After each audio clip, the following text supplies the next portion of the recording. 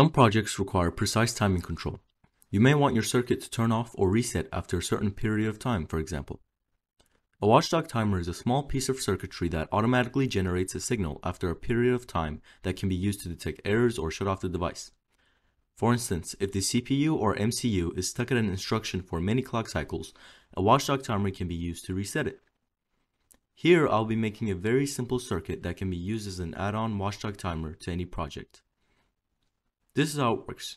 The clock circuit generates a pulse, and after a certain number of pulses, predetermined by you, a signal will be sent. More specifically, the 555 timer in the astable mode creates a square wave at a frequency determined by this resistor ratio and this capacitor value. As you can see, this essentially is a very basic oscillator. You can learn more about this circuit from the link below.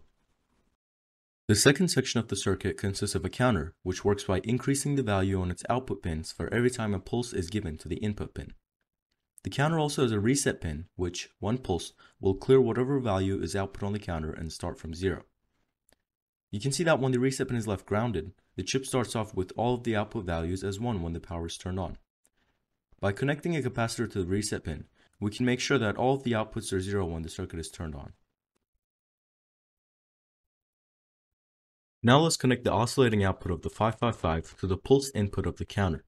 As you can see, with every 555 pulse, the counter value, in binary, increases by 1. The higher values take longer to turn on, while the lower values take shorter. This is the foundation of our watchdog timer. Imagine that you connect one of the outputs of the counter to a CPU's reset pin. If the CPU is working correctly, you can include an instruction to regularly reset the watchdog timer so that it doesn't interrupt the CPU's work. However, if the CPU gets stuck, it won't be able to clear the watchdog timer, and after some time, the counter's output will reset the CPU, which will allow the CPU to start its program again, giving it another chance to complete its task without error.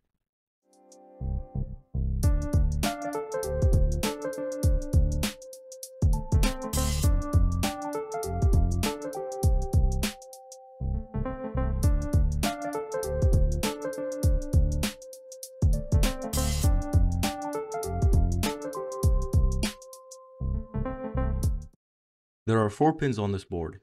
This is positive power, this is the output, this is reset, and this is ground. The reset is the input, which will reset the value on the counter.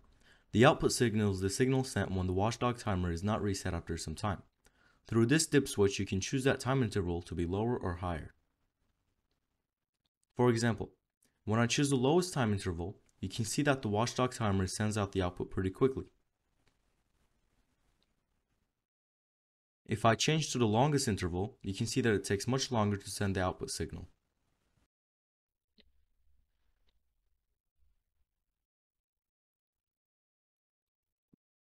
By turning on the input pin, you can clear the watchdog timer's output signal and the counter. If you keep constantly pulsing this pin, as the CPU would theoretically do, the watchdog timer will never send an output, which would mean the CPU is doing fine and doesn't need a reset.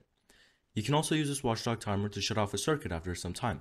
For example, if you make a project that once turned on should automatically turn off after some amount of time, you can use this timer. Let me show you. Here I have a fingerprint lock for my door. Once turned on, the fingerprint sensor waits for a finger and then checks if it is mine or not. But what if someone presses the button and doesn't present a finger? The circle will wait for a fingerprint until the battery runs out. So I can quickly attach this watchdog timer and pick how long I want the delay to be for the door lock circuit to turn off once turned on. Here's the maximum delay. And here's a shorter delay. This way I can know that the circuit won't run out of battery on accident and I won't be locked outside of my room. Whatever you choose to use it for, this simple watchdog can come in handy for many projects. The schematics for the circuit I built in this video are linked below. Thanks for watching.